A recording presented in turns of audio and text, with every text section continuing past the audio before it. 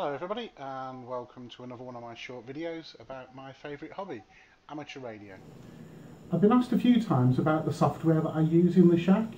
So, seeing as it's Easter and I've got a little bit of time on my hands, I thought I'd give you a quick tour around and show you what I use and how I do it.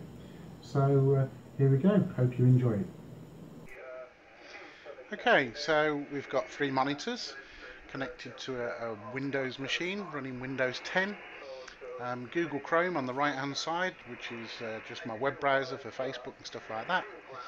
On the left hand side of that is Ham Radio Deluxe, a paid version with the XML subscription directly into QRZ.com for lookups.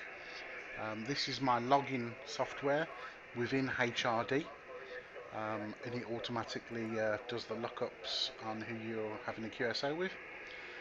Coming onto the left-hand screen, the middle screen, sorry, QRZ.com for lookups.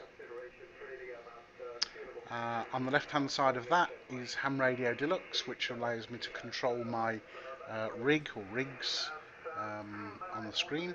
And then on the left-hand side of that is HD SDR, which gives me a band scope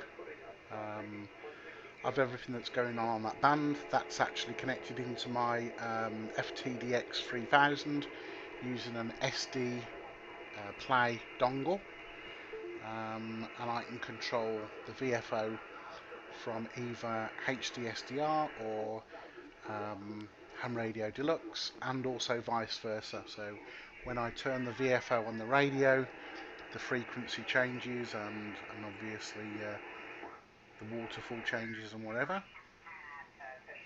So there you go, short video just showing you what I'm doing.